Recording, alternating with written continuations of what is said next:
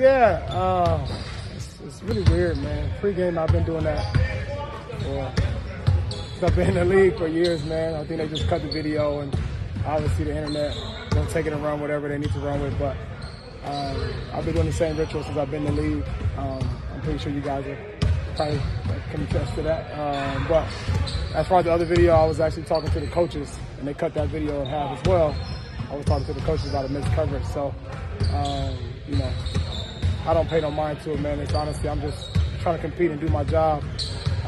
Everything, videos, you get nitpicked. You can cut any video and make anything you want out of it. It's not up to me to be able to judge that. I know I'm a genuine team player.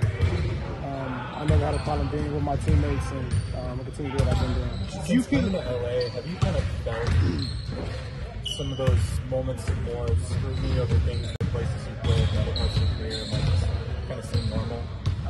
It's been the same for me, honestly, man, in my career. I'm very used to it, and I'm very accustomed to it. That's why I've been just blessed and thankful to be able to continue to play each year, and I keep my head down and continue competing.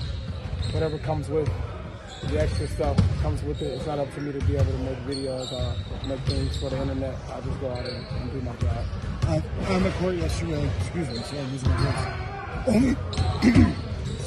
Only 3 shots. So, excuse me. Allergies. Only 3 shots yesterday, Russ. Is it